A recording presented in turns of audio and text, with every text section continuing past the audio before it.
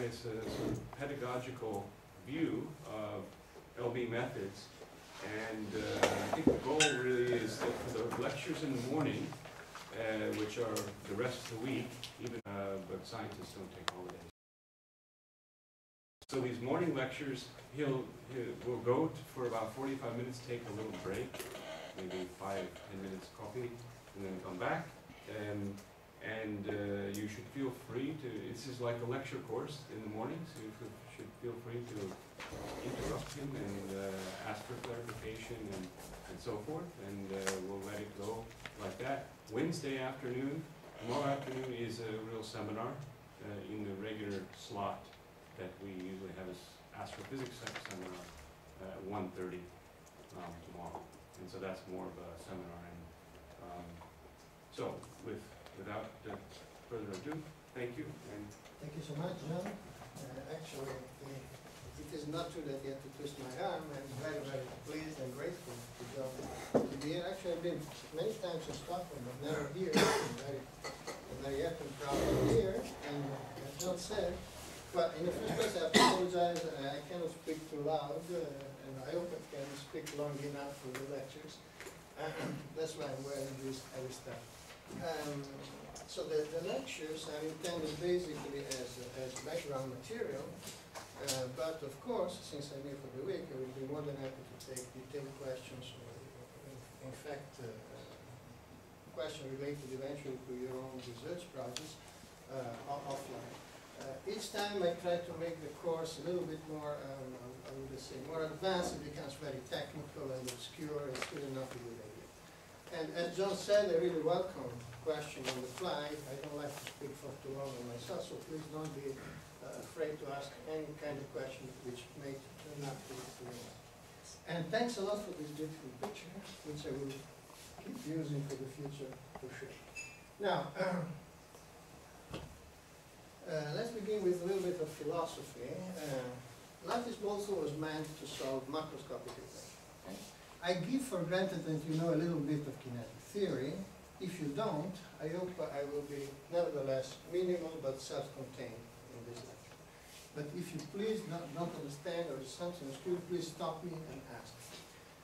So now, since we are here in a physics building, I don't need to explain much about the hierarchy which brings from, forget about quantum for these lectures, from Newtonian equation of motion, so particles, under the effect of some potential, all the way up to the macroscopic world of continuum fields.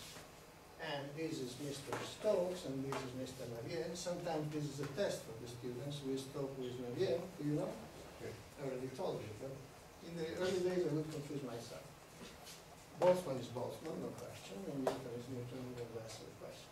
So this flow of information from molecules all the way to fields, and particularly fluid velocity, pressure, etc., is intuitive, but if you want to be rigorous mathematically, it's not that easy. I'm not going to be rigorous at all. Okay? The only point I want to make is that there were people back in 20 years ago, 86, who were crazy enough to try to solve this equation, the equation of Navier-Stokes, equation of fluid dynamics, okay, using methods which were basically belonging to this level.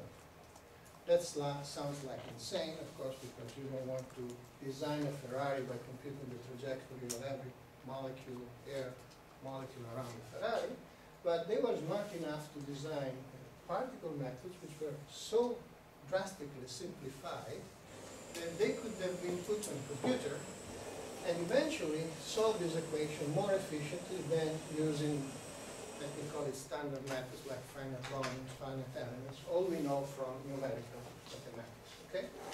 It's a crazy adventure, fascinating one, and I would like to give you a little bit of flavor of that. You might know that Feynman had a statement according to which, if you have a decent piece of theory, there should be at least 3 independent ways of deriving this theory. And I would say the Lattice Boltzmann is passing the Feynman test because I can see at least 3 independent ways of deriving Lattice Boltzmann. The first one is what I call the physicist's path. You start, as I said, from a lattice analog of the Newton equation. I'm going to give you some practical examples. And you go through the machinery of statistical physics, what you find in and on the way to Navier-Stokes, you find, of course, Lattice Boltzmann. Historically, this is fun. People wrote down Lattice Boltzmann without recognizing it in a way. They wrote down Lattice Boltzmann just because they wanted to prove that you can go from the Newtonian lattice gas to Navier-Stokes, but they somehow overlooked it as a computational tool. So that's, in my opinion, the most scenic route to Lattice Boltzmann.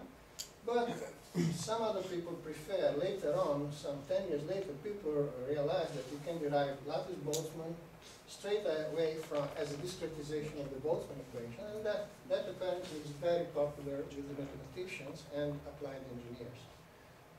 I didn't like this shortcut at all in the early days. I now must recognize there is some value to it, but in my opinion, if you take the shortcut, you lose a lot of the landscape. So during this lecture, I will try to stick to the statistical mechanics route.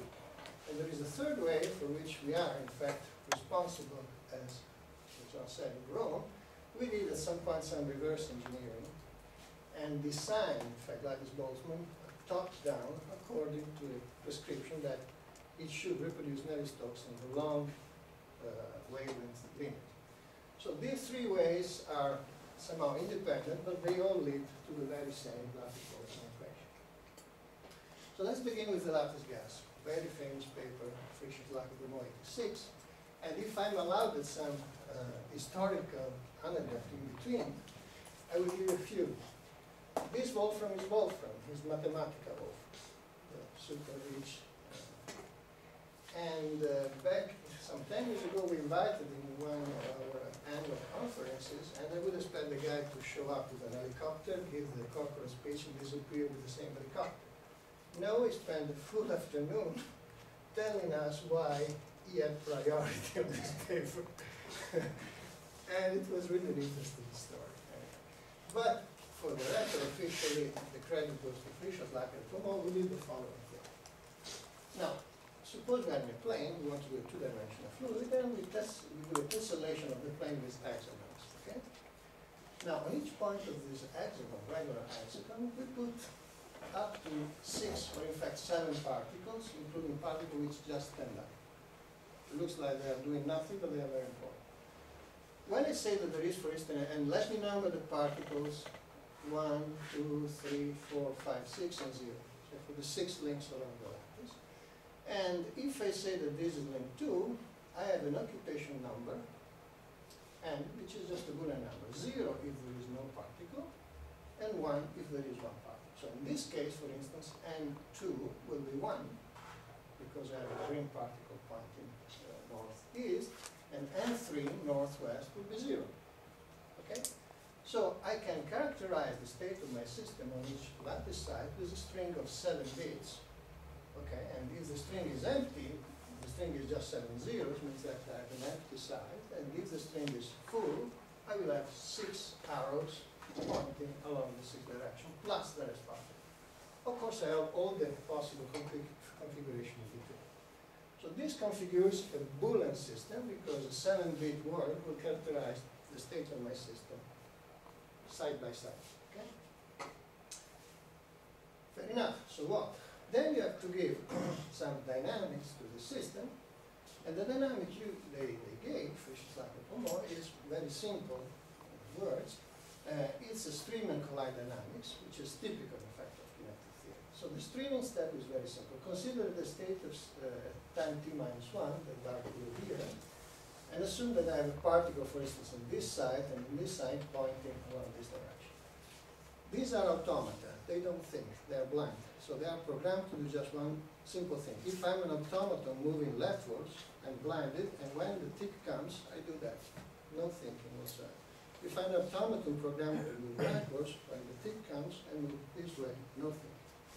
So that's what the streaming is.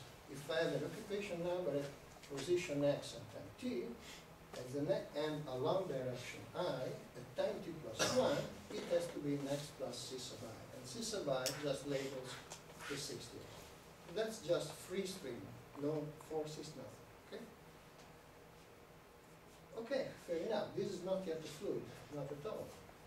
In order to be fluid, something has to happen when the particles come together. So if I have the 2 arrows, blue arrows here at time t minus 1, at times t, the red one, they will be sitting head-on on this side, as you can see from the picture. Then they have to talk to each other. They have to do something sensible. Otherwise, they will just pass through, and that is definitely not a fluid. This interaction is coded into a collision operator. C sub I means the change in the occupation number I due to the collision, with all other particles sitting on the very same side. That's very important. The interaction is completely local. They don't look around. Okay? No potential energy, nothing. This collision operator, in principle, should encode all possible interaction between the particles. And the magic achievement, which is not trivial at all, is that they could write, in fact, this collision operator in such a way that the Boolean nature of the scheme was preserved. This number can be either -1. If you're familiar with the second quantization, it's very simple. You destroy a particle, you just leave things unchanged, 0, or you generate a particle. It's just the generation annihilation operator in condensed matter. Okay? So you can write the collisions between these pseudo-particles in such a way that the Boolean nature of the game is preserved. That's highly untrue. But I can give you an example. Let me give you an example, a very simple collision. So we have particle. That's a bit confusing. 1 because it's moving rightwards. Even though it's sitting on the left side, 1 means rightwards. And this is particle 4 because it's moving west. So you have 1, 2, 3, 4, 5, 6. Now, this could be a nice assignment for you. I can build a Boolean expression, which is a fourth order polynomial. So in principle, it's not that an easy thing. And this expression will be 1 if it is possible, will be 0 if it is not possible. Now, let's check the example. What I want to perform here is a collision where particles 1 and 4 go head-on and they scatter out, rotated pi over 6. That's a collision, right? They exchange mass, momentum, etc., etc. In order for this to be possible, I have to, there are several conditions. But one condition is that the out-scattering channels, so 2 and 4, be empty because there cannot be 2 particles in the same state. In the early day, these were fermions. 0, 1 means that I can only have either no particle or 1 particle. I cannot have 2 particles in the same state. So if you now take this Boolean expression, this means that there has to be a particle in state 1, so N1 will be 1, N4 will be 1, so 1 by 1 is state 1, N hat means negation of N2. So N, the side 2 has to be empty, so it's 1 minus N2 will be again 1 because N2 is 0. And N5 again has to be empty, so that this fourth order polynomial will be 1 in the end. Forget about this is a frequency factor, doesn't matter. So if you write down this expression will be 1 only, and only if you have such a in-scattering configuration and out-scattering configuration. And of course you can write the very same thing for the inverse, where you just reverse the sign of the collision. So that's just an example of one of the many expressions which contribute to the collision operator. Okay? And so Frisch's-Lacker could show, in fact, that by combining several of these, it is a partial list, so that's the collision that I'll show you. Again, there is a little bit of a problem with the convention because I showed that these are 2 particles head-on, but the left arrow should be here and the right pointing arrow should be here and the left pointing arrow should be here, but that what it means is just the same. Head-on collision, you can scatter this way, you can scatter this way, so there is no unique out-scattering situation. There are also more complicated collisions, like a 3-body collision like this, and there are even 4-body collisions. Okay? So you have a list of possible collisions, but for each of these collisions, you can build an operator similar to the one I showed you, and this operator will be just 1 if the collision is allowed, and 0 if it is forbidden. Okay? So it looks like a wallpaper game, and I remember in the early days, a person, a famous person who was heavily involved into this in the early days was Michel Henon, the an all-heights attractor. And he was very, very keen on not being told that this is a wallpaper game. You know, there is a story that cellular automata are kind of mimicking real life, but when you try to be serious and quantitative, no. Okay? I think in a way it is still true, and he was making really a point to call this lattice gas cellular automata because he didn't want any confusion. And indeed, the theory which has been developed out of this game is pretty serious and pretty rigorous. I'm not going to show you the details because this would be a full course, but let me nevertheless give you the flavor. Any question at this point? I have a question. Please. Up to what order the collisions were considered? Like, Pardon? like how many particles? Like, was there any upper limit that you would only consider like 3 particles colliding, up to 3 particles colliding or 4 particles colliding? That's a very good point. I'm not sure I was live illustrating the point, but let me move forward. We are already anticipating one very important point. If I am in a real world, okay, for those of you who took some course in kinetic theory, you know that if I have an interaction potential, I have 2 particles coming like that, okay, the blue ones, and this distance between from here to here is called impact parameter. You know that. Now, depending on the input parameter and on the shape of the potential, you will be scattered by an angle theta, which is a continuous function of this separation. And this angle can be anything between 0 and pi in real life. Would you expect such a thing to happen in a lattice? I'm turning the question back on you. Would you expect that in the lattice I can have a scattering angle which is anything between 0 and pi? Certainly not.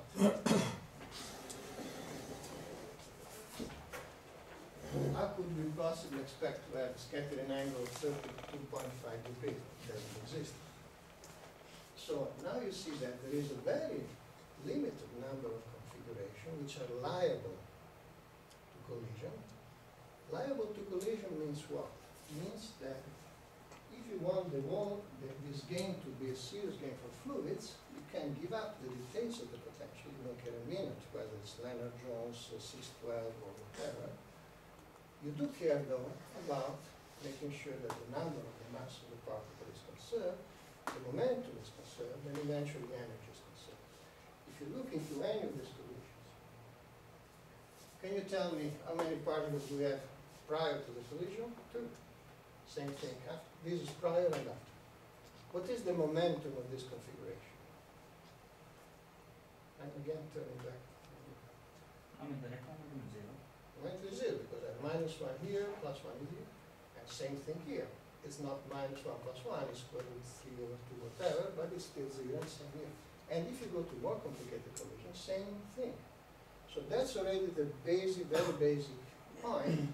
You give up the details because these are just very few of all the possible collisions that take place in Newtonian dynamics. Remember first slide, I told you this is a cartoon of Newtonian mechanics, but it's a realistic cartoon. Please. If I want to conserve momentum, I can also get the original state back. That would not count. Because that would mean the particles just go through to each other, they don't exchange anything. So that would be a free bunch of particles, free streaming, no fluid. That would be an infinite Knudsen number. A particle just free streaming. And of course, I can't distinguish between particles. But in general, No, they you could cannot. also come like this and return back. No, you cannot. This is really like Fermion statistics. These are states. I mean, I use the terminology particles, but these are occupation numbers for a given state. So if I revert the sign, I don't do anything. The dynamically, this is nothing. In that sense, it's almost like a quantum system. Okay? The point I want to make is that, so how many configurations do I have on this lattice? For the student, ask you. Can I ask you? How many possible configurations do I have? I mean, I take a point. I told you that I can characterize. Let's forget about the rest part. 6. But this phase space is if I have a string of 6 bits, how many states can I generate with such? Well, power 6. Because let's do it simpler. If I had a grid like this with 4 states, I would have 0, 0, 0 up to 1, 1, 1, 1. If you count all the possible combinations, that's 2 to the power 4. Right? So each bit is 0, 1, and we have 4, so 2 power 4. So here I have in principle 36, 6 power 2, 2 power 6, 2 power 6, which means 64 possible configuration. Do I have 64 possible collisions? Not at all. Much of the phase space of the lattice gas is just empty for collisions. That's a very bad thing. I'm anticipating a lot, but since you asked the question. If I remember correctly, don't hold on me, it's in my book, but I don't remember that. I think only 16 out of 64 are liable to collision. So you lose a lot of collision out. What does that mean? Let's move a big step forward. Everybody's familiar with the Reynolds number in this audience. Who is not? Everybody knows that. Very good. So the Reynolds number is macroscopic fluid velocity, macroscopic size of a car, the size of the car moving at speed u, and me is the kinematic viscosity. Now, if I want to make turbulence, okay, I want a huge Reynolds number, 10 to 6, 10 to 7. And typically I want a very small viscosity, right? So small viscosity, again for the student, what does it mean? Many collisions or few collisions? What? These are very basic things, but it's very easy to get confused. If I want a low viscous system, do I have to collide a lot or do I have to collide very little? You have to collide a lot because, very good, because the viscosity dimensionally, it is what? It's a length times the velocity, okay? Take now the velocity of the molecules is typically the thermal speed, okay? And this length is the mean free path, which is the distance that the molecule travels before colliding with another molecule.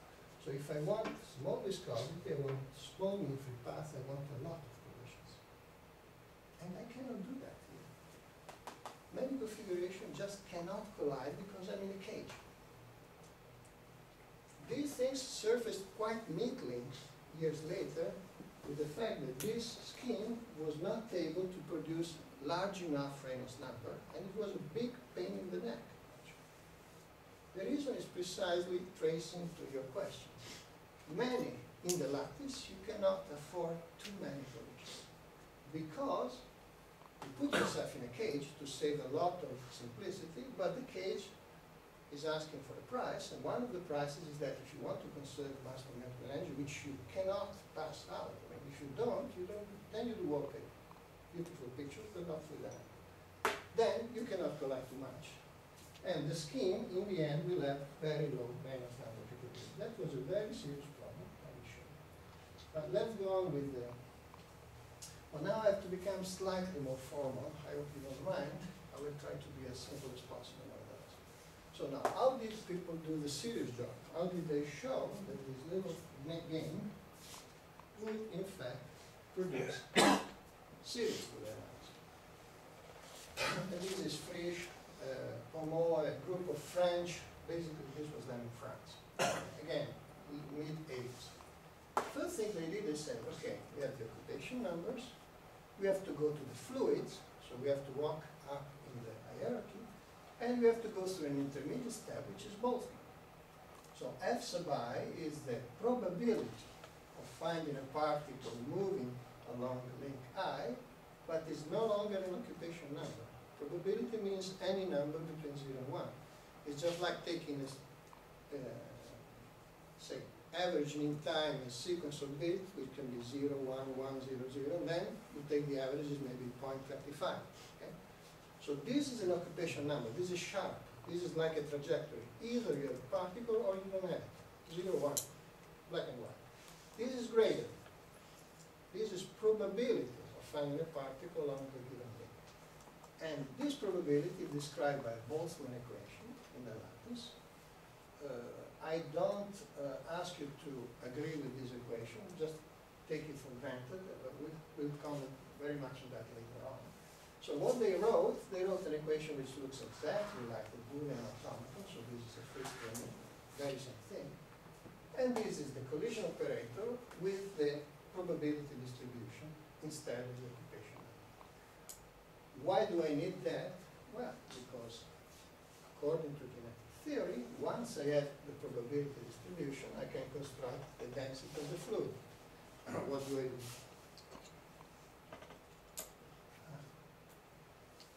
If I'm at a point x given time, I just have probability, say 0.3 of having a particle moving right, 0.5 of moving this direction. If I sum up over all possible directions, it's just like in continuing kinetic theory, integrating the Boltzmann distribution in velocity space, and this by definition gives me the number of particles, fluid particle around position x and time t, and if I put the mass, I will have the mass times.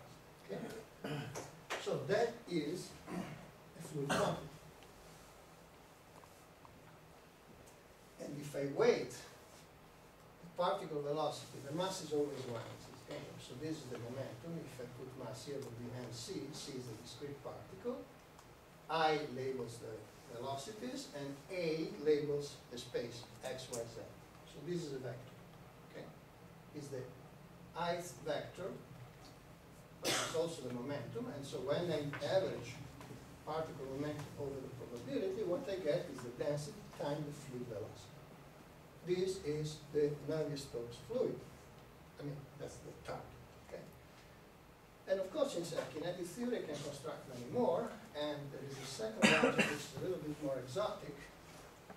This is called momentum flux tensor. Why? Because I have momentum, CIA, and then I'm moving the momentum, say momentum along direction A, so if I have a particle with this velocity, it can move along direction Y. So this is momentum flux. This quantity is key to fluid dynamics because it's a little bit more sophisticated, but the equilibrium part, I will comment on that more in detail, will generate the advection term in the Navier-Stokes equation and the pressure, rho times through the pressure. Do you recognize Navier-Stokes in this expression? Because that's not obvious.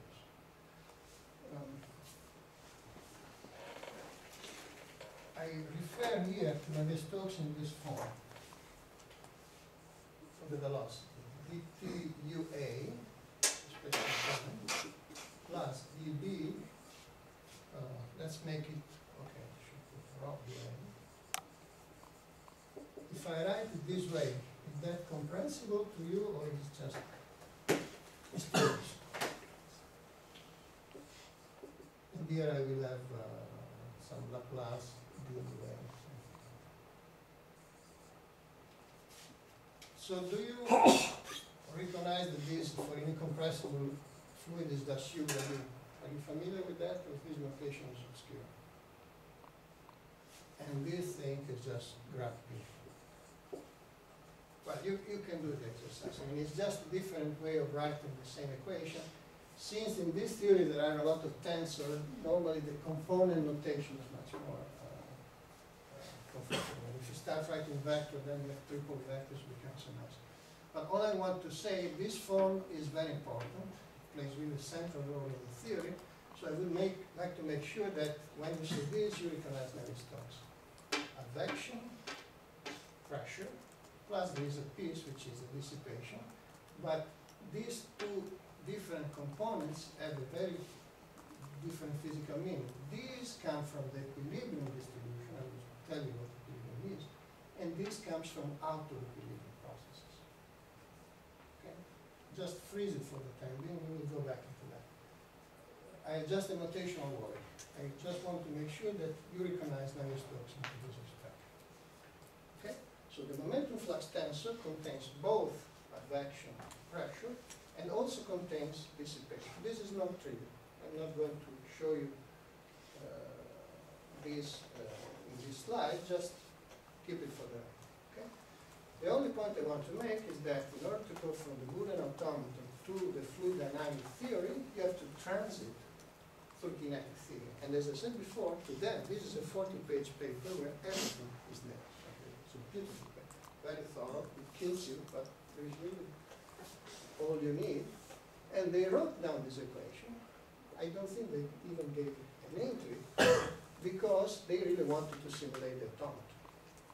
But the Lattice Boltzmann equation was written basically in 86, just not recognized. Okay, this is just. There is a second crucial point, that was really the key, that not only you have to conserve mass, momentum, and energy, but you have to make sure that you have rotational invariance. This was the toughest cookie, actually. Nothing to deny that. If you take this expression, you know that if you rotate the frame by any angle, the form of this tensor will stay the same. Okay? That's because any space direction is equivalent. And you have to make sure that when you go in the lattice, where this object is supposed to be generated by this summation, the equilibrium distribution function times the CIA, CIB, this dyadic structure, when you expand this equilibrium, again, I have to anticipate a number of things, but I just wanted to give you the facts. You will see that in order for this to be true, you have to require that the fourth order tensors out of your lattice obey this property. So these fourth order tensors have to be isotropic. And that does not happen for just any lattice. Actually, in 2D it's not difficult. In 3D, there is no lattice which does the game for you. That's crystallographical sad truth, but people found ways out. So, again, the point is that in order to have rotational isotropy, you have to have a structure which has some form of minimal symmetry. You have to cheat on the particles. In computational physics, you always cheat. You have to cheat in an honest way, but cheat nevertheless. So particles should believe that they live in a world which is spherical, but you put them in a cage. Because if you don't put them in a cage, then you're back to Newton and you cannot solve cheaply. The cage has to be gentle enough that this tensor would just not recognize it. If Navier-Stokes would depend on UA, UB, UC, UD, on fourth order tensor, okay, in the velocity, you would need something much more complicated. No way out, no free lunch. Happily enough, fluid dynamics is gentle. I mean, it doesn't have too much of a requirement on isotropy. And with this hexagon, in fact, they realized in 86 that the hexagon has enough symmetry to fulfill this equation. Again, there is a nice story here. People played with lattice gas long before Frisch-Pomo, and I put you the picture of many years ago, let's say, of Yves Pomo, because he's the invariant here. This is Hardy passed this Pomo in 76, and they were using a square lattice to play around, not really to do fluids. And FHP is Frisch, Haslaker, Pomo, so the last P is the same, this is Yves Pomo. When I started with these things, when I was an IBM, I just couldn't believe. You always have to question things, right? That changing from here to here would make any significant difference. So I wrote down a lattice gas automaton on this square lattice, and what I got was squarebulance, which is, I got vortices, but the vortices were squares. So eventually they would move and do fancy things, but this was really wallpaper, okay? This little add-on, you just move from a 4-fold symmetry to a 6-fold symmetry, changes your life. Here you can do series fluid dynamics. This is not fluid dynamics at all. In insight, I would say for those of you who have been trained in numerics, it is not that surprising. If you try to write a Laplace operator with this in a finite difference scheme and use this tensor, it will not be isotropic. If you do a Laplace operator, write a Laplace operator with this, it could be isotropic. And I have an historical anecdote for you. Back in 89, I think I was just starting with that. There was a conference, and Yves Pomo was there, and he showed his notebook on the transparency with, there was just one page, there was an hexagon, an arrow, sorry, there was a square, an arrow, and an hexagon, and it was written upstairs, suggestion RUF. suggestion to Uri and Frisch, which to me means a lot. And from there on, I mean, the whole game started. But I mean, this little observation was really crucial, and I can promise that this paper really sent huge waves. I mean, there was an article in the Washington Post saying, from now on, we will crack turbulence, fluid dynamics will be done in a different. I mean, people were really very. I mean, there are reasons to be excited about that, because you could compute turbulence using Boolean algebra. We are all familiar with round-off errors, right? I mean, Boolean algebra, you don't make any error. 0, 0, 1, 1. So it would be a way of computing which is completely revolutionary. It was really revolutionary, by no means. So I think Frisch was the main propeller. They were really very, very excited, extremely excited. Unfortunately, things didn't turn out that simply, but nevertheless. Now, I will stop a little bit, because this is the heaviest part, so don't be scared. But before I go into that, I would like to make sure that everything I've been saying so far is clear now. Please say one more time, what are the ABCs? Yeah, ABC, it's a good plan. It's just a script for X, Y, Z. If I tell you, the notation is this. If I write U, velocity vector, it's just writing like this. It's UX, UY, UZ. Okay? So if I write PAB, pressure tensor, I'm writing PXX, PXY, PZ, and so on. Okay? Sometimes you can call this PP, but as you go into the math, you will generate tensor order 3, 4, and that's really very ugly notation. You get lost.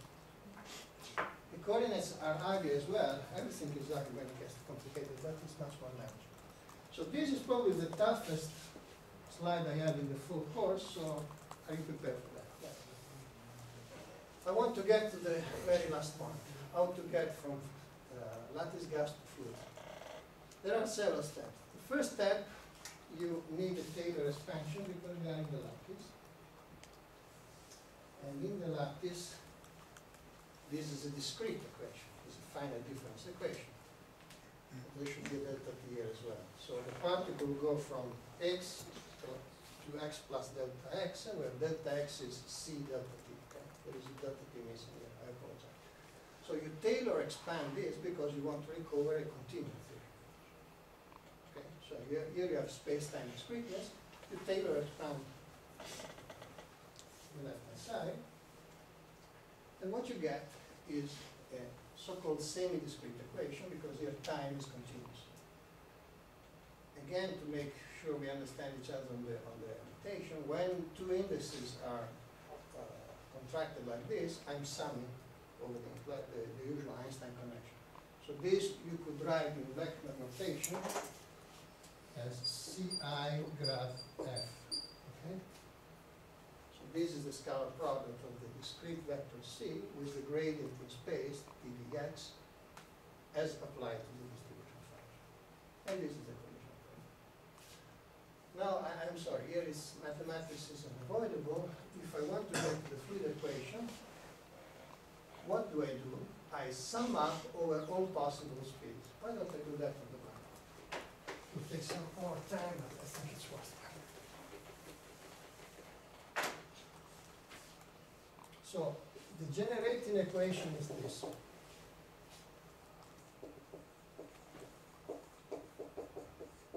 Let's do just the first equation. I want to generate an equation for the density of my fluid. So I have to sum up over all possible directions. Okay? When I sum over this, delta t goes out, and I get this. No question. When I sum this term, dda, which is the ddxa, the gradient goes out, and I obtain cafi. And when I sum over the collision, what do I get? I get 0, because I told you that the mass is constant. Now, this, by definition, is the fluid density. And this, by definition, is the current density. And sometimes it's called JA, but in fact it's rho UA. So this is the continuity equation.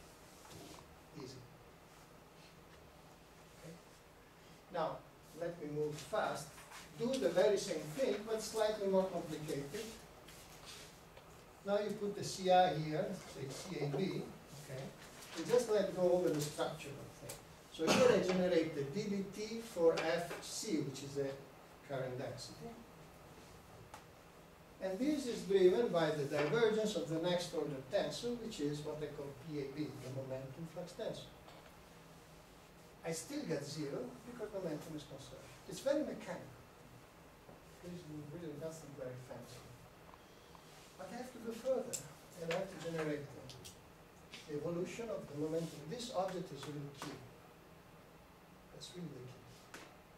The time derivative of the momentum flux tensor will be driven by the divergence of a third order tensor. Do not bother with this. It will be connected to the energy flux. The important thing is that on the right hand side, I don't get zero anymore. Why? Well, because there is no law in the microscopic world which tells me that this tensor, VV, is conserved in a collision. Energy is conserved, the trace of the tensor is conserved, but VV itself is basically destroyed by collisions. Okay? And so here I put a placeholder, which is basically an eigenvalue. It will be a frequency, actually. DDT should be dimension frequency. And essentially, this is a simplification. This frequency will tell me, in fact, will multiply the departure of the momentum flux tensor from the equilibrium distribution function. Okay? So when I am at equilibrium, it will be zero, but in general it is not, because there is no conservation law behind it. So as you see, I generate a hierarchy where the zeroth order moment is driven by the first driven by the second is driven by the third, is an endiclinical sheet in German, so it never stops. At some point I have to close this hierarchy because the Boltzmann equation itself is just like an infinite dimensional partial differential equation. It generates an infinite quantity of these are called sometimes kinetic moments. Moment 0, moment 1, moment 2, moment 3, and they are all connected in an infinite hierarchy, as it is always the case in statistics. So that if you take trace of the third equation, Yes? A equal B, so you obtain logic equations. That's right. If you have enough symmetry in this case. Yes. But the point I want to make here is that for the student, I mean, forget about the algebra, that at some point there is no way of deriving the Navier-Stokes equation exactly.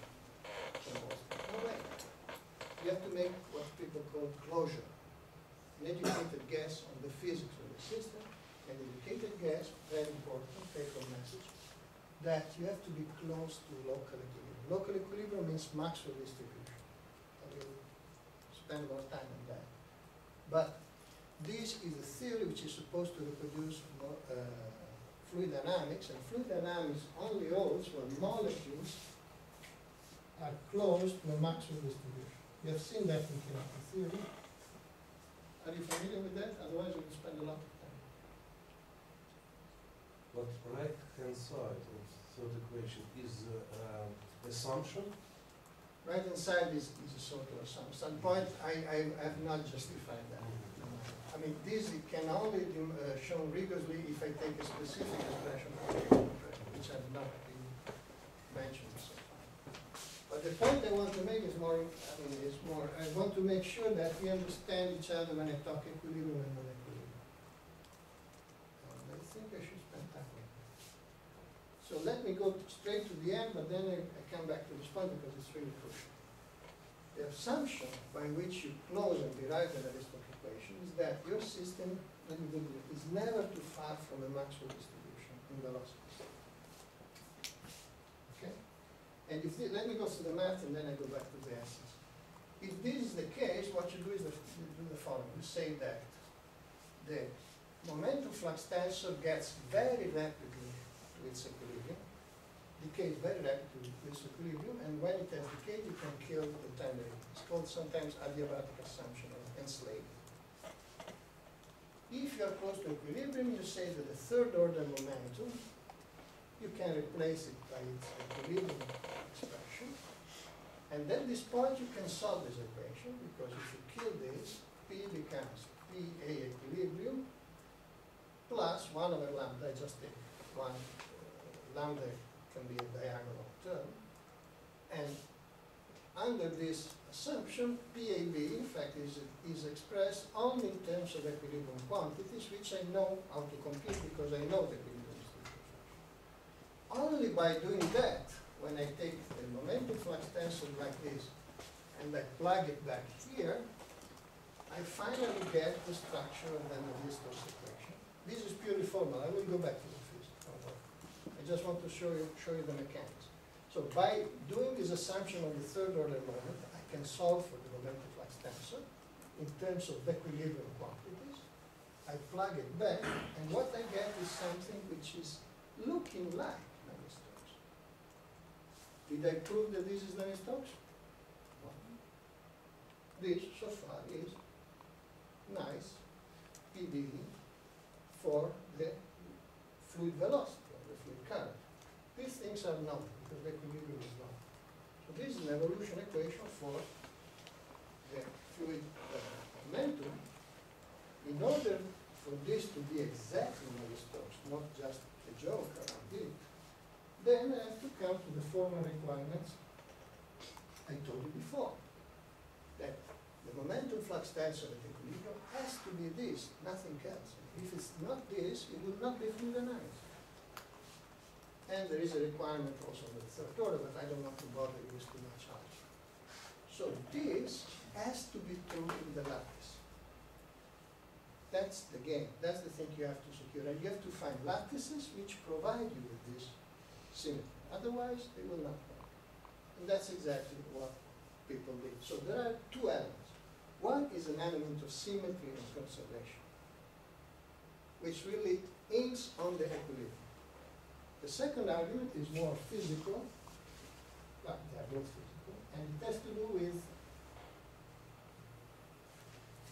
the closure of this mathematical machinery, which would lead you to an infinite hierarchy. And I really care more about the closure, so let me spend some time on equilibrium on equilibrium. Forget about the lattice, this point, and we know that in kinetic theory, you can always, in fact, split the distribution function into an equilibrium part and a non-equilibrium. If you are to reproduce hydrodynamics, this quantity has to be much smaller than this. What is non-equilibrium? We are in this room. Is there any macroscopic flow in this room? Not really. The velocity of the air in this room is basically zero. Right? Does this mean that the molecules are just sitting idle doing nothing? Yes or no? Yes? No. I'm sorry, you're in the first line. No. I mean, in fact, the reason why we don't experience any macroscopic flow is because we have as many molecules impinging this way as many impinging the other ways. But they move very fast. They move faster than a Ferrari in this way. And it's 300 kilometers a second. Okay? It's just because even the fluid velocity is just the average. This is the probability distribution of the molecular velocity. Okay? They are typically Gaussian, so maximum distribution. The average of the Gaussian is the fluid flow, which can be zero. But in fact, there is a variance, which is the temperature. If you are in a hot room, it will move faster and faster. If you are in a cold room, this Gaussian will shrink. But in this room, this velocity is typically 300 meters per second, the sound speed. So the microscopic world is always somehow moving. But if you are at equilibrium, the distribution will be exactly a Gaussian distribution. Now what happens? Suppose you are in a situation where here I have 300 Kelvin degrees, and here I have 310 Kelvin degrees. Or here I'm standing still, and here there is some fluid velocity, like say in a Couette cell. Couette flow, I have a wall. Here the fluid is not moving, and here is moving a certain warp speed. So if I have a local equilibrium here, and then my particle jumps, say, here, she will find a different velocity. So now I should have depicted, in fact, a second Maxwell, which would be centered about another velocity, say here. When the particle comes, it finds another environment with a different speed, it has to adjust to the new local environment. Can the particle adjust instantly? No. What is the mechanism which brings the particle to the local equilibrium in the new position? Collisions. Collisions take time. This time is the fluid viscosity. Remember the little formula. Viscosity, velocity times mean free path. I can also have velocity, mean free path, intervals, time, and this just the time between two subsequent collisions. If I could collide in no time, I would have an ideal world with no dissipation. Alas, this is impossible. The result is that the distribution function will somehow suffer some deformation from the Maxwell shape, and this deformation, which I indicate here just pictorial as a red line, will be somehow proportional to the gradient of the equilibrium. Right? If I have a fluid with zero velocity, constant temperature, everything will be in thermodynamic equilibrium, no transport, no viscosity. Viscosity is even. But in general, transport phenomena are such that there is a slight deviation of the local shape, and this slight deviation is responsible for dissipative phenomena. So everything falls now back in place because, mathematically, this is reflected by this object. This is advection diffusion. This is purely Newtonian picture. Right? Particle advect, and they under the pressure forces, there is no dissipation. Dissipation is here, and this eigenvalue is basically related to the collisions. It's a formal way of putting that because it's very hard to do exact calculation, but the physical essence is quite clear. I would like to underline another important thing, that the Maxwell distribution is characterized by the density, which is the area underneath the bell curve, the average, which is the fluid velocity, and the temperature. These parameters can be space-time dependent. Very often people think, I have been asked many times, that if you are in a turbulent fluid where this space-time dependence is wild, particles should be just departing from Maxwell. It's just the other way around. Looks like it, yeah, and just. So, Kendall, we assume that with departure from local equilibrium, That's so right. time scale for reaching to equilibrium is quite short compared to the time scale here. That's right. Yeah. And then, under that assumption, we can construct the isotropy of the fluid, and then we can construct the Lattice equation, right? Well, why do you mention isotropy? In the sense I was. Yeah, kind of a, Yeah. under this assumption, we Yeah. can construct the isotropy. And reverse is also true. If we assume that isotropy exists in the case that this curve idea is also true. So once again, I'm not sure. I mean, under this assumption, we can construct isotropy of the tensors. Previously, that isotropy is quite important. Under this assumption, you boil down the Boltzmann equation into an equation which is a partial differential equation which has a first order convective part and a momentum diffusivity which is represented by second order Laplace derivative, okay, which is this equation. They both have to have isotropy. That's right. That's right. So, what do you mean by reverse? I mean, if just we know the Lattice equation constructed from the isotropy assumption, and then if it is isotropy, we can say No, it's not so simple. I mean, there are two, let me see. The isotropy requirement is a symmetry requirement which has to apply both to equilibrium and non-equilibrium structures. Okay? The constraints on the non-equilibrium are in fact tougher. Okay? But the fact that you say that you are just talking, discussing a situation where the departure is small,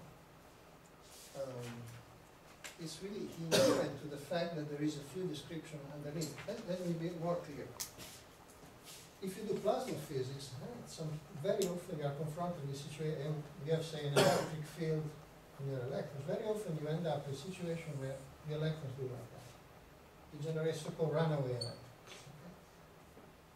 You don't describe this binary stars. Because F non-equilibrium here takes the lion's share.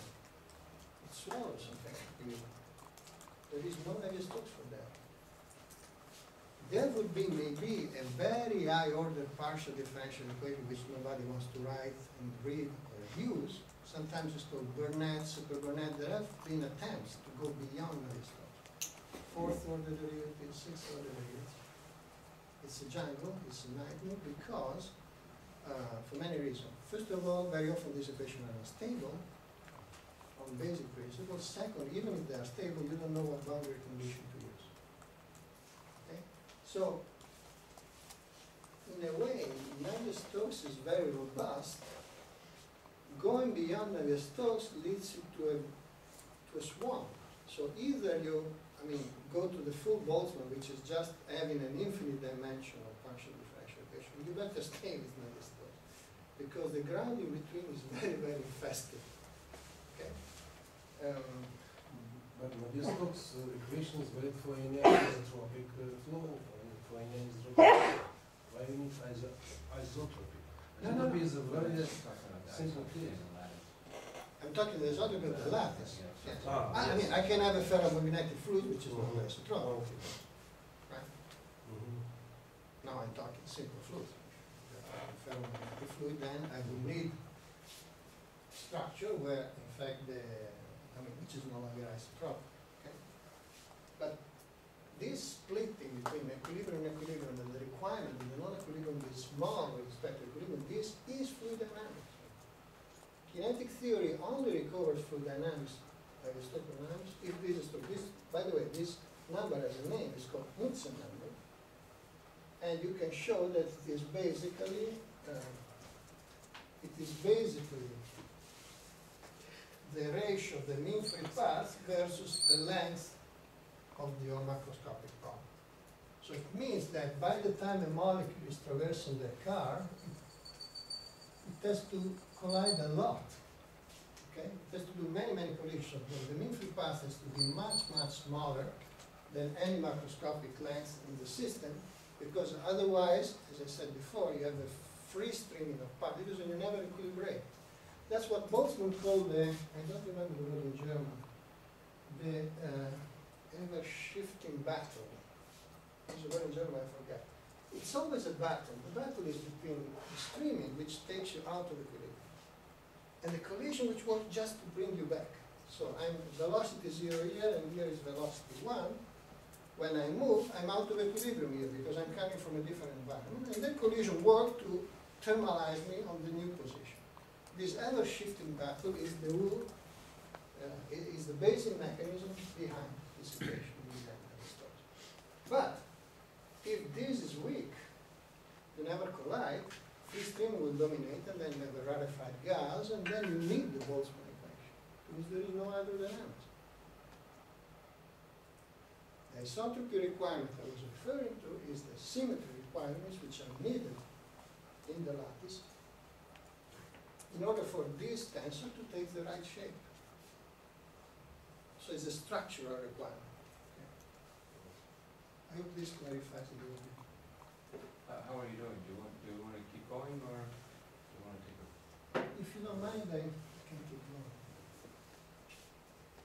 This part is a little bit boring, I know.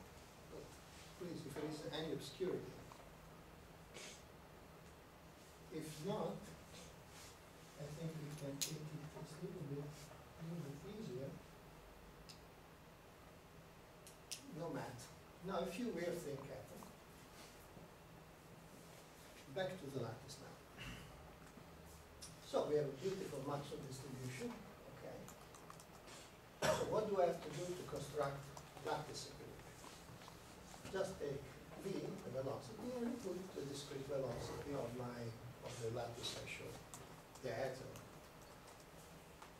No way. If you do that, failure again. The thing is beautiful because it's littered with sketches. simple move, that would be an obvious move, would not work. And again, the reason is more than technical, it's rather profound. It has to do with Galilean invariance. In the Boltzmann distribution, as you see, it depends. Replace this Ci with V, the velocity of the fluid. The Maxwell distribution does not depend on the absolute velocity of the molecule, it depends on the relative velocity relative to the fluid. That's Galilean invariance. So if you move the frame at the speed u, the physics stays the same. And take the temperature constant. Now, if you take this expression, okay, this should hold through for any velocity. Okay? But if you try to fulfill the equalities I showed you before, this one, by replacing the Maxwell distribution with V equals Ci, it just breaks your nose. I mean, mathematics will tell you no, no, no way. Why?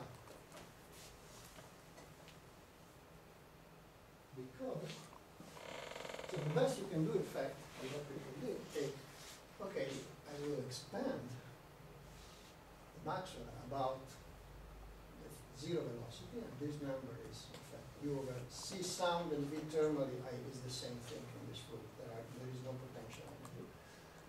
So you expand it at low Mach, and what you get is an expression which is constant plus a linear term in u plus a quadratic term. Okay? And people realize that term by term, in fact, if I replace this expression with this second order expansion, then I can match the symmetries. What does that mean? It means that my lattice fluid has to be slow. If it moves at an arbitrary velocity, I will need, in fact, an infinite series, always the same story. You see tensor appearing here. Remember that I have to do Fi equilibrium Cc. And now you see why I get 4 Cs. Because 2 I get from the expansion, and 2 I get when I contract to get the pressure moment. There is always this duality. So at this order, I will need tensor of order 4. If I want to go further, because my fluid is moving fast, I will need UUU CCC, which makes C power 6 tensor. Now you start to feel what the game looks like. So I can do whatever I want on the lattice, so long as the lattice has enough symmetry to recover the equation I need in the continuum. This is the reason why the lattice Boltzmann usually is confined to nearly incompressible flows. That's the reason. Because you have to expand and you want your Mach number to be small. Again, it makes perfect sense heuristically. I told you that we are cheating. Okay? We use a lattice like this. In fact, we're going to use this for something similar. And the fluid has to believe that it lives in a cycle. It is quite clear that if the fluid is moving slowly, you will not see much around it. You will not probe somehow the space-time structure.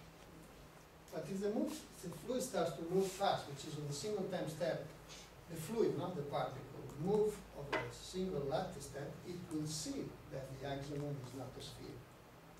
So a fast flow is much more demanding on symmetry. It sees better, it just wears better glasses. So that's precisely the trade. So, well, I already told you the story, you can formalize it, you know that there is a nice expression in mathematics that this is the generating function of the Hermite polynomial, and if you go from the global equilibrium to the local, the transformation involves powers of the velocity at any order, and the coefficients and the Hermite polynomial tensor order n.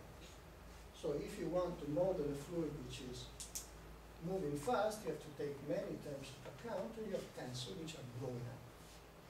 I can tell you it's almost unmanageable. Today we can do lattices like the one you saw in the here. This is a very serious lattice. This has 18, it's a typical lattice we use in 3D, it has 18 speeds. If you want to have tensor of order 6, you should double this. And you will get 36, and so on and so forth. That's not a big deal in the bulk, but how about boundary conditions? So higher order lattices, now people are developing pretty fast, in fact, but the boundary conditions are always an issue. So describing fast fluids with lattice Boltzmann is not useful. They're asking for supersonic, no, not really super, transonic, etc., but they are much less robust. So lattice Boltzmann is born basically for nearly compressive fluids. Everything's clear? Prices to pay, right? What do I lose by going from year to year? Well, first of all, I have to be slow, and if I'm not slow, I really brake heavily on the so-called realizability. This is the distribution function, it is supposed to be positive. This is positive by definition.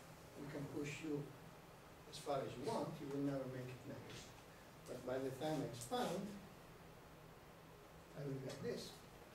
These are 3 typical lattice equilibrium. So if I have the fluid here is moving rightwards.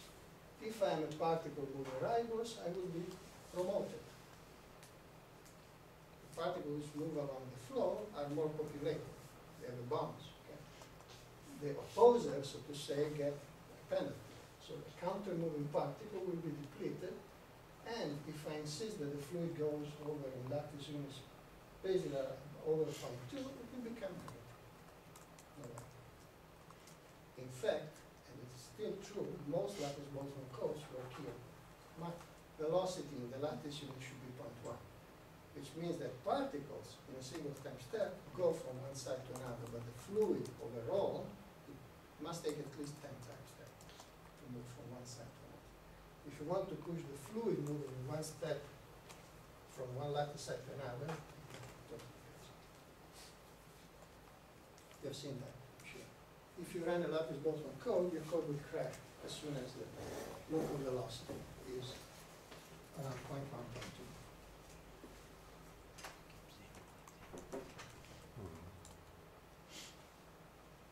So with this I will close and stop in the middle of it because I see that my voice is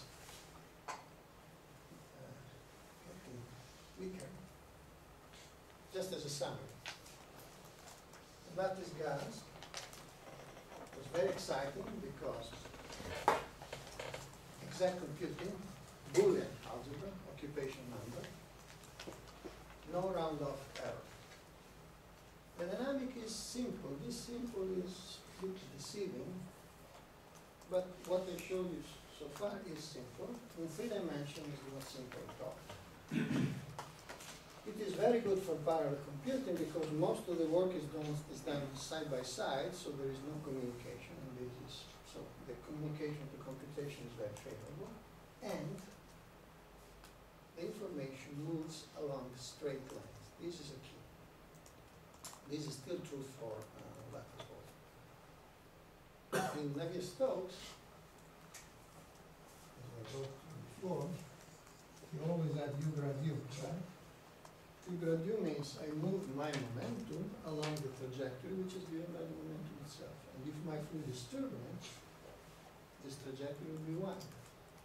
Lattice Boltzmann or kinetic theory does not do that.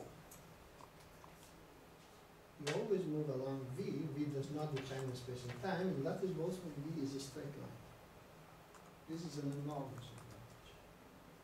And this is really an inheritance of lattice gas. So lattice Boltzmann broke this point because we lost exact computing. But all the rest is still with us. Frisch et al. Were most excited about this because this was a revolution. Lattice Boltzmann is not a revolution. But because this is false, the lattice gas failed, and I'll tell you why. Just very briefly.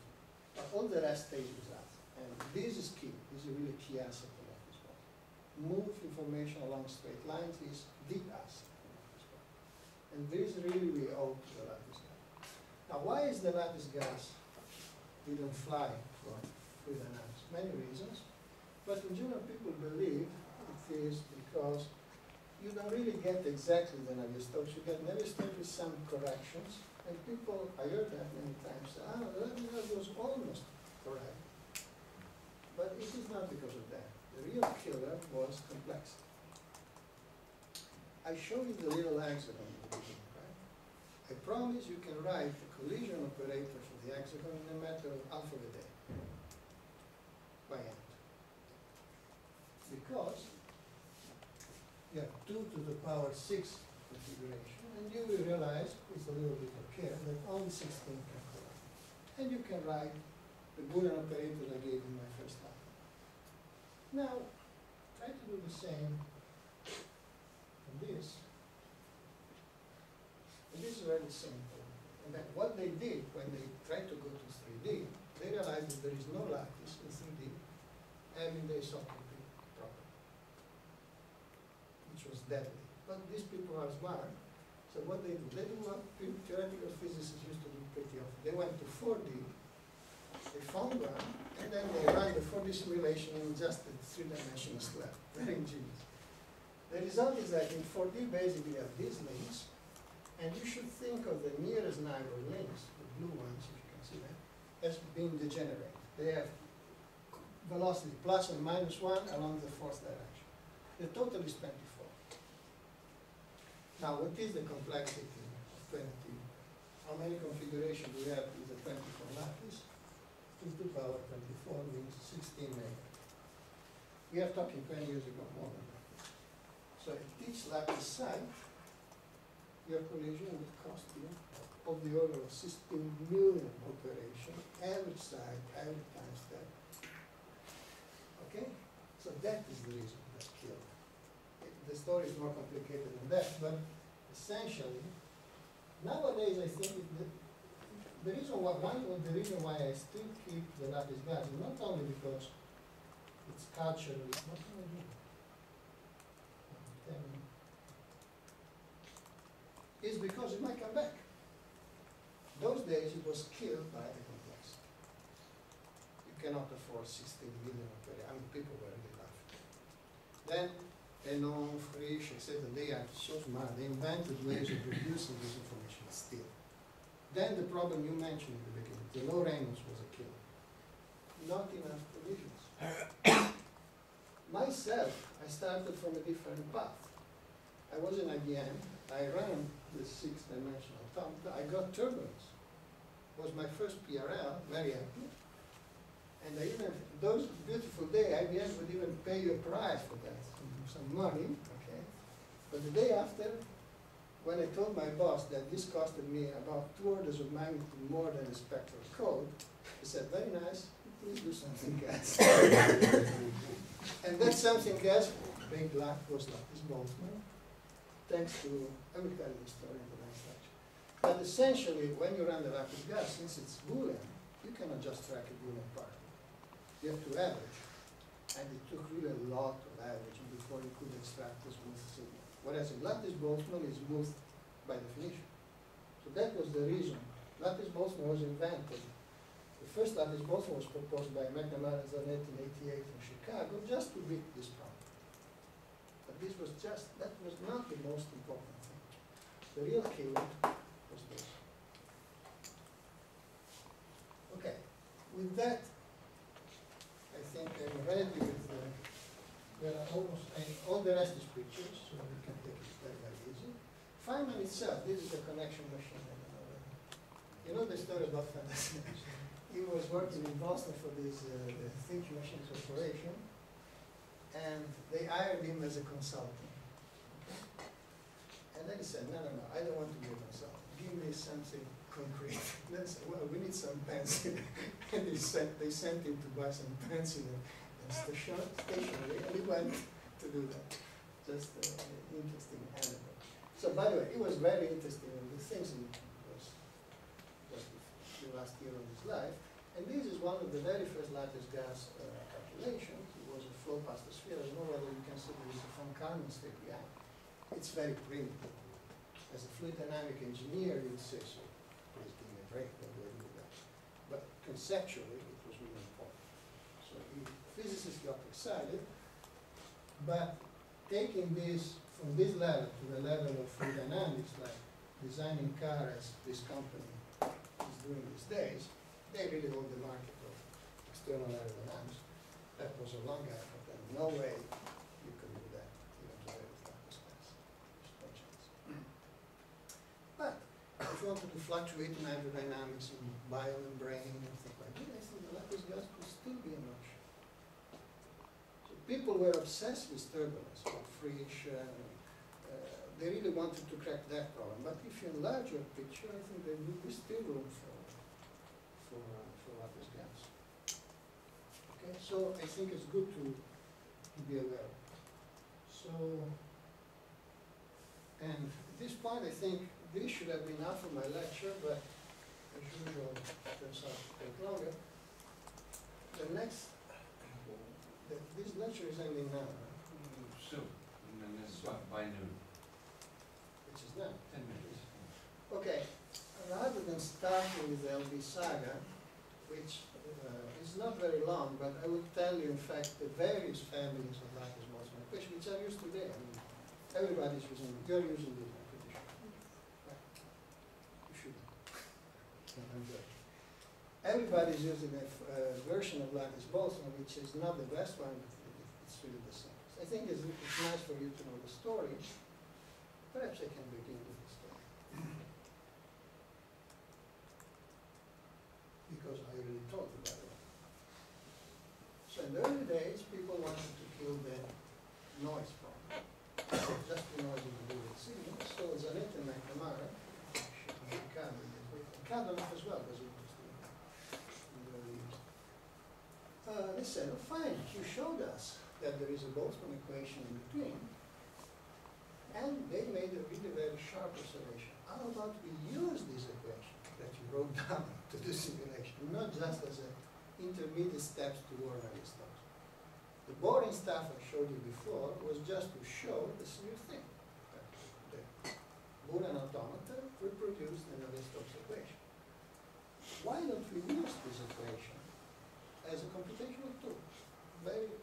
So they did not discover Lattice Boltzmann. They, how would you say, when you find something which is already there but people don't realize it, must be a word for that. Realize. Now, let me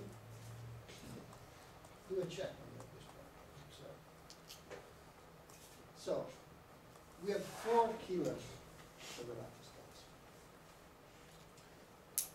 Basically, there is no check because I already told you. They just lifted point number 1. Because by replacing the Boolean numbers with probabilities, they pre-average, as people say. F is already an average. So there is no need of, the simulation will be smooth. All the rest is totally untouched. It is as complex as the lattice gas, because there are as many collisions here as in the Boolean operator. This is not Boolean, so what? It's 2 to the power 24 floating point operation. You don't want to do that. In fact, they only ran a 2-dimensional simple flow, and again, no Reynolds number because there is not a single collision here which is possible unless it is already in the lattice gas. The lattice gas has few collisions. So this thing is just really a pre-average automata. That's what it is. So they showed that the viscosity is about viscosity, but this is useless from the point of view of real fluid dynamics. Incidentally, this is a deductible question, there is a big crime. You see what the crime is? What big crime? It's the same crime committed by both, by the way. If I have an operator, it's already, the answer is already there. Remember the lattice gas. Sometimes I use this shorthand. N means n at x plus c sub I, t plus 1. It's just long and n basic. So the lattice gas was like this, ci of n. And this is the polynomial operator with occupation number. And what they do, they just do the same. And please, F is average of M equals Ci of F, which means, and they say Ci of F equal average of Ci of M. What is the crime? Well, you swap the averaging and the operator. This is nonlinear operator. I cannot, okay, I can write it like this, N is equal F plus a fluctuation, okay? This is 0, 1, these are 2 real numbers. N squared, I'm very sorry, is F squared plus F tilde squared plus 2 F. When I average, this goes, because F tilde is 0, right? So the variance doesn't go. So when I average a nonlinear operator, I cannot just take it. It's just like doing infield theory for those of you who are statistical physics. So, but this is exactly what Boltzmann did in kinetic theory. So it's a molecular chaos assumption. You assume that there are no correlation between the particles when they enter a collision. So this is nothing worse than standard kinetic theory. The problems are with the Lattice implementation. Yeah, that's what we do. Then comes a real break, and I was really very lucky in my life because I owe to Francisco Guerra. He visited me in '89. I was still fighting to get my PRL published with the Lattice guys. He walked into my office and he said, "I have something else for you." I said, no, I'm kind of German-Italian. I want to get my job done before I switch to something else. But I'm happy that I heeded his advice. This is a bit too long, so let me tell you just the bottom line, and then maybe we will start to talk tomorrow. But essentially, let me give the achievement. They realized that, again, exploiting the fact that we only want to do near equilibrium slow flows, this complicated collision operator could be expanded around zero velocity equilibrium. So there is a double expansion. This is the zero velocity equilibrium. This is the part of the equilibrium which depends on the velocity. And this is the non-equilibrium. So it's a double expansion. By working out the analytics, which is not complicated, but nevertheless, they could show that the nasty collision operator Ci could be written in the form, beautiful form, in collision matrix, which is the effect of population I on population J, times the departure from equilibrium. This is a different law. Computational space, and most importantly, this was really the ingenious part. I'm not going to give you the details. This collision matrix can be evaluated at the global equilibrium. So this is a constant matrix. People would not expect that. Beautiful work, extremely beautiful work, very ingenious. So they could boil down the complicated 2 to the power 24 into something which is 24 power 2. Makes a big difference. In fact, it's even less than that because it's Planck cylinders. So this made the scheme viable. But, so I even made some mistakes because I declared in public years ago when people were sensitive about it, that this to be a major breakthrough in the theory. I still believe it is. But some people get offended when I say that. But really, Francisco Guerra, for some reason, he came and quit immediately, but he really made a couple of outstanding contributions. And, but again, if he fell short, I have to go back to this. So now we remove the killer. But still, a numerical engineer, professional, would not be impressed because, again, you cannot do you cannot do turbulence. Why? Very same thing. Look here. This collision matrix is kind of Jacobian of the Boolean operator. I mean, there is some algebra here. I spare you the algebra. So again, there is not a single collision allowed by this operator that would not be linked to the underlying lattice dipole. So there is still this umbilical cord between the two worlds. Okay? very smart move, but still no Reynolds. No way you can compete. Then come the tricky Italians, and we just broke the umbilical cord. But Francisco was definitely. I must again give credit. Basically, the idea, I definitely distinctly remember that day when Roberto Benzi was my boss at IBM. Roberto is an extremely good scientist, best known for, he's the inventor of stochastic resonance. He has many, and a very pleasant person. So he came in and said, guys, since he didn't know anything about that, since you're trying to do Navier-Stokes and you have this matrix, why don't you design the matrix in such a way that you get Navier-Stokes and you forget about all this collision, etc., etc.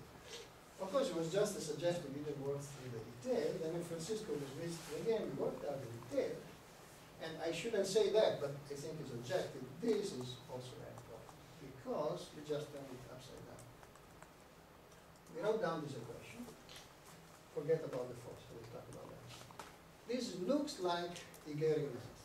You cannot see any difference. The little difference that Aij is you play with it. You don't derive from the lattice graphs, you design it. And the requirements, again, I'm moving very fast because there is some mathematics. But the requirements are again those I gave you, conservation. So you design the matrix through its eigenvalues, now they're called omega, they're called lambda. And you know by mathematics there is a nice theorem called the spectral theorem. If you know the eigenvalues of the operator and the eigenvectors, you can construct the matrix like this. So we just design so that some of these eigenvalues were zero for the conservation, and the first non-zero was dissipation. And we just plug the number to the code for the dissipation. So this has all the, in fact, all the collision you want virtually, because you tune the viscosity to the value you want to prescribe. Because this is the big advantage. In practice, this allows you to do. In fact, we ran a flow past the cylinder, and that makes contact with fluid dynamics. That was really competitive. Okay? More than that, I would say 20 years down the line, the very idea of designing Lattice Boltzmann from a macroscopic target proved really very, very useful. People did that for many other applications. You start from a target and you design the underlying Lattice Boltzmann. That's very powerful. Now we do that for many things, including quantum equations. So it's really very powerful paradigm. There is a price to pay for that as well, but let me keep up with the simple stuff. I just want you to appreciate the change in the shift in the logic. Okay? At this point, we break the contact within the underlying lattice gas, and I can anticipate, and we didn't realize that at all, that we were losing something. We were losing, in fact, link with the second principle. I will talk about that tomorrow. But this was chance. This failure was forgiven. For reasons which are it's just chance. None of us had the slightest clue. This scheme could have failed miserably on account of stability. It didn't because of very favorable aspect which I will comment about tomorrow. It could have failed miserably. The whole Lattice Boltzmann story can be basically quenched at this point. Last point, no point. What everybody's using today, and then again I give an historical. I'm old enough to give historical remarks, John. You see that? Well, we were young at those days. Then came these people, totally forgotten. It was the first one, but left the field and then forgotten. Chen Matau's this paper is very cited, and Kendrick is possibly the most cited paper in the field, deservedly so. They showed two things. First of all, they gave the expression of the equilibria I showed you before, the one with the expansion, which was not known. People were doing much more complicated things, so they gave a systematic expansion, very useful. Second, they realized that since we are only talking viscosity for this type of fluids, why should we bother about the matrix? Why don't we just choose a constant? And it's very easy to show tau is just the inverse of omega, that the viscosity is given by this simple formula. This is called BGK because it's just a lattice analog of the Mulder-Boltzmann equation by Bartnagar, Gross, and Crook.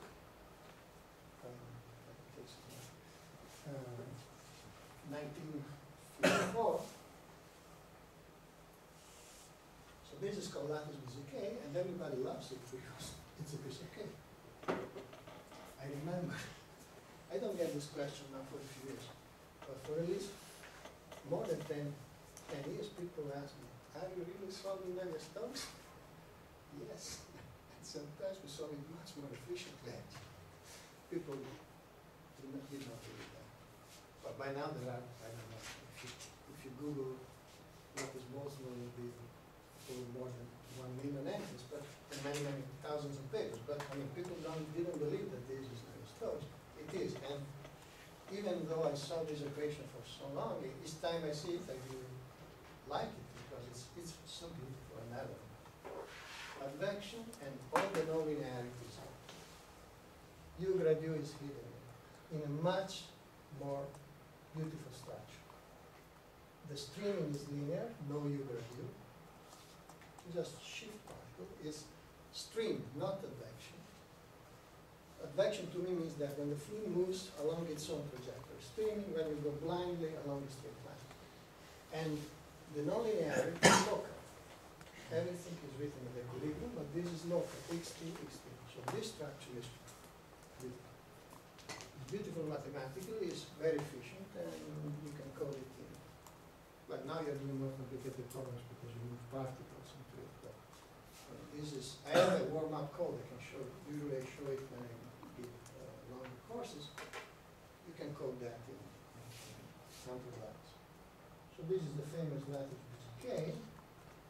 It is by far the most popular.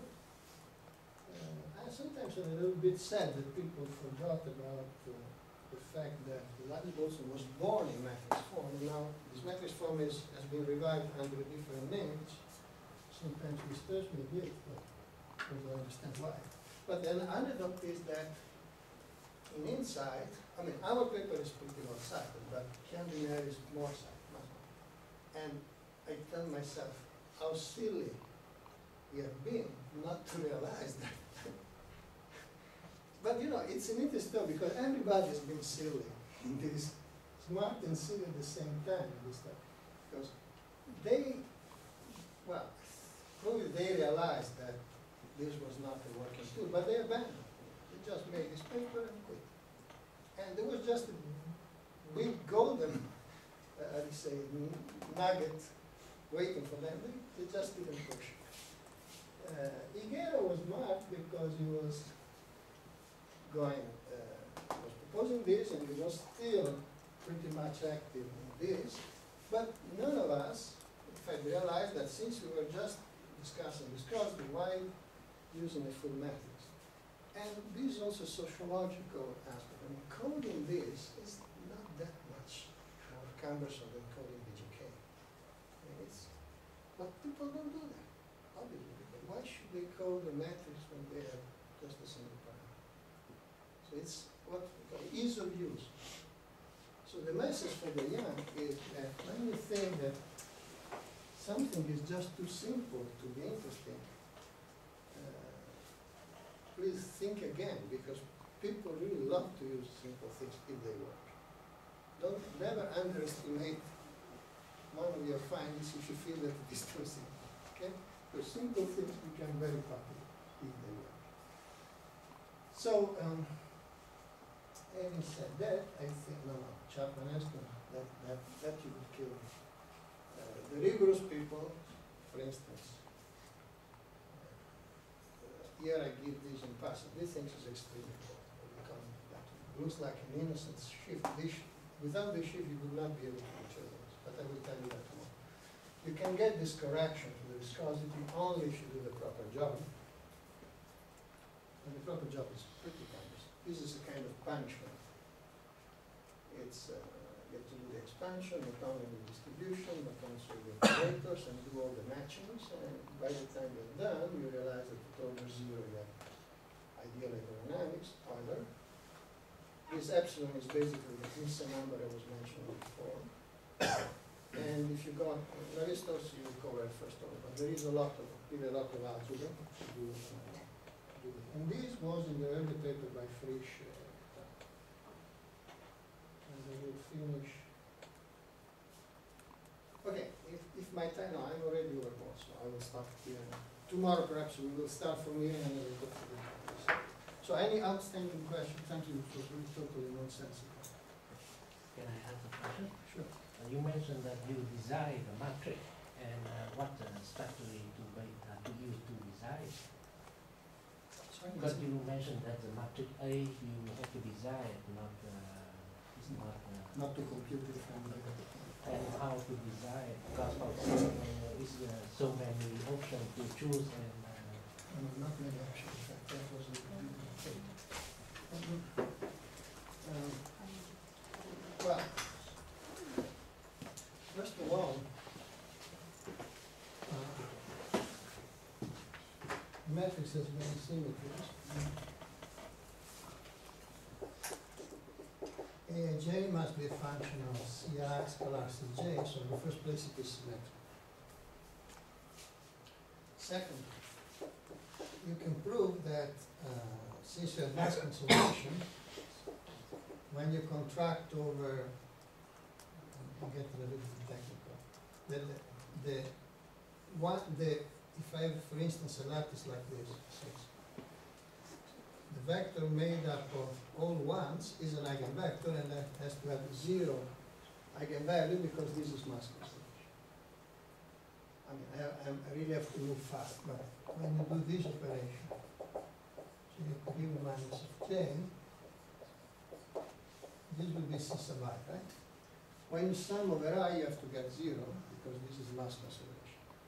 This tells you that there is a 0 eigenvalue, and the eigenvector is just this. I mean, I should show you. I mean, I cannot demonstrate. It takes enough. You can do the same with the vector Cjx, Cjy, Cjz. So many eigenvectors you know before n by the conservation laws. And the eigenvalues are 0. Other eigenvector you construct with the Gram-Schmidt orthogonalization procedure. And the eigenvalues you choose. So the first eigenvalue, the eigenvalue associated to this Ci, the momentum flux tensor, this is also an eigenvalue. In fact, these are 6. It will be Ca, Cab. In kinetic space, this is a list of eigenvector, and their eigenvalue is the first omega different from 0, and this is the viscosity. So we chose it. This we knew beforehand by the structure of the theory. So mass momentum flux, you don't have to think. You know the eigenvalue, period. And you also know the eigenvalue. The rest, which we call ghost fields, because they are there but you don't see them, then you have to somehow elaborate on them. But you can find them here. So we knew pretty well how to do it. This is described, probably the best paper is described in our old review based on Succi Vergassola 92. That paper is pretty well cited as well. And there you find all the details on how we design the matrix. So it was not difficult. it looked scary. Pardon? The matrix it looked scary at the end. No, what? Scary? What's scary? But so many different numbers. No, but there is really a lot of structure into this matrix.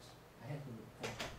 Well, already this, no, I mean, it's not scary at all. When you take these products, you realize that, again, we are in a lattice. This is, no, you don't have to be scared. This is Ci, Cj cos theta j, right? There are few angles in the lattice. Just 4 or 5. So the matrix has 4, I don't remember, I think there are 5. So, and then this, plus the symmetric, plus you have the structure. I mean, we could work out the algebra really well. Massimo Vergassola is now a very successful scientist, was probably one of the best students I've ever seen. So he did the work very fast. He is an outlier, but I mean, less brilliant student would have done it maybe in longer time, but the pathway was clear. So no, it was not scary. What do you think is the major advantage if you do actually keep the matrix formulation here? How much difference would you get in hydrodynamics? That is my lecture tomorrow, but Alright. yeah, that's what I was mentioning before. People have revived this scattering matrix and they call it multi-relaxation time because there are multiple eigenvalues there. The advantage is there. I mean, how could I possibly work with a collision operator where all modes decay at the same rate? It means, for instance, mass, momentum decay at the same rate, so only an ideal gas can do that. I mean, if I want to have some heat transfer, prime number different for me, I cannot. More important, with one relaxation time, there is no doubt viscosity, and that has effects on the numerical stability of the skin. So people reinvented the scattering matrix with some optimization, and we can show that very often it is more stable. I'm a little bit nervous about that, not nervous, but I think the people who did that really oversold the argument. They really heavily attacked BGK more than it deserved, but indeed there is an advantage in using the matrix, both in terms of having more physical latitude and also in terms of stability. I wouldn't say it is so crucial, but obviously not. BGK is obviously not the best Lattice Boltzmann. Not at all, just because it's irrelevant. So it's limited to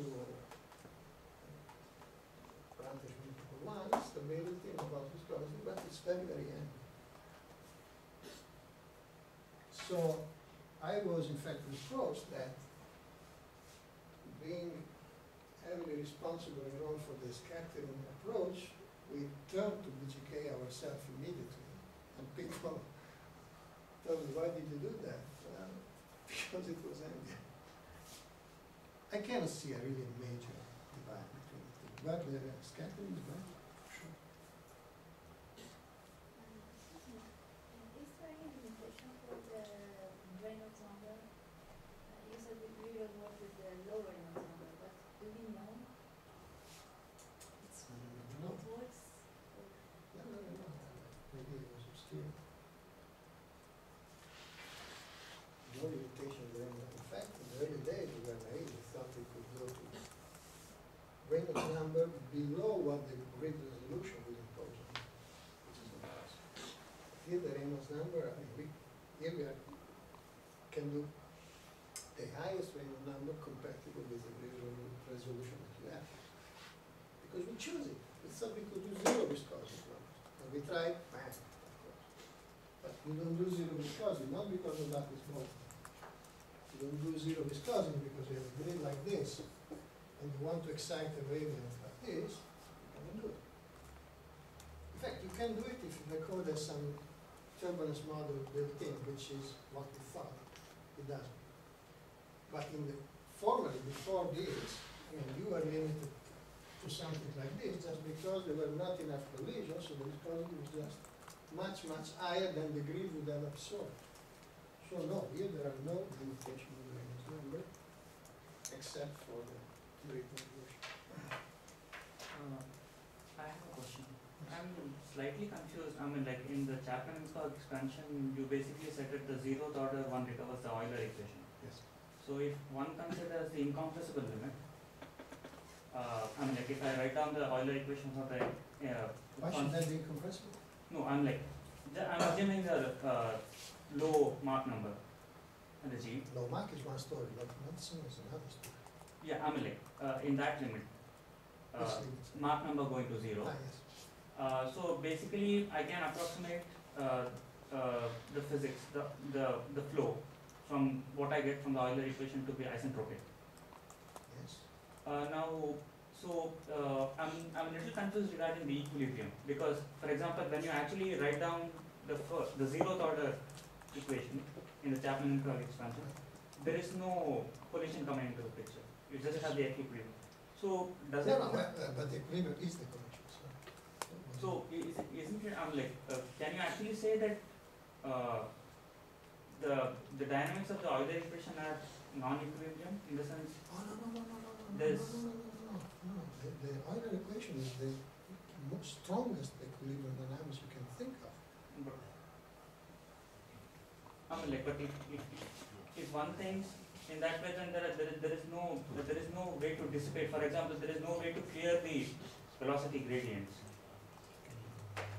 Let's see. But these things can be very tricky. Let me see if I can simplify the picture and clarify. Let's write Boltzmann in BGK form. We don't need to go into the rest. And let's write it this way. Okay? BGK form. Just one collision. Now, if I send tau to 0, which is 0 viscosity, I'm forcing F into F equilibrium, right? That's the only limit. So that's when the collisions are extremely strong, and they dominate completely the dynamics of the system. So this is the Knudsen zero limit. There is no statement on Mach number. That's what I meant. So that's a sort of paradox, I agree. The ideal or inviscid fluid limit is the one where collisions are totally eliminated. Why would I associate ideal with no collision? No, because the collisions are conservative, so you don't dissipate anything from colliding. And the strongest they are, the faster you go to F equilibrium. The opposite limit, Knudsen infinity, is the free streaming gas. Okay? Tau goes to infinity, and basically you propagate the initial condition, infinite number. Nothing to do with the fluid. So the argument should be based on rather the mean free path than on the viscosity. This is the mean free path argument. Knudsen is the mean free path over some length, or if you want to be a little bit grad f over f, right? Mean free path times the gradient, this thing has to be very small. And here I should put some equilibrium. So the opposite limit is where the streaming dominates, infinite Knudsen, no equilibrium. Collision don't matter, and you just propagate the initial condition forever. Not the fluid, nothing. The other opposite, they kill the streaming because you go to collision are so strong that they take you to equilibrium in no time.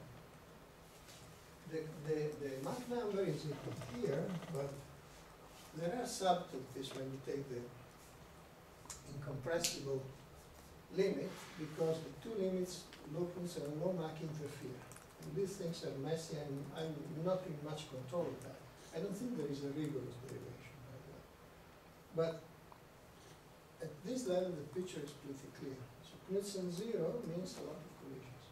A lot of collision means ideal Maxwell distribution. It means no dissipation. That's plain. It's very counterintuitive, but it is like, the problem is that the collisions don't dissipate, they are conservative.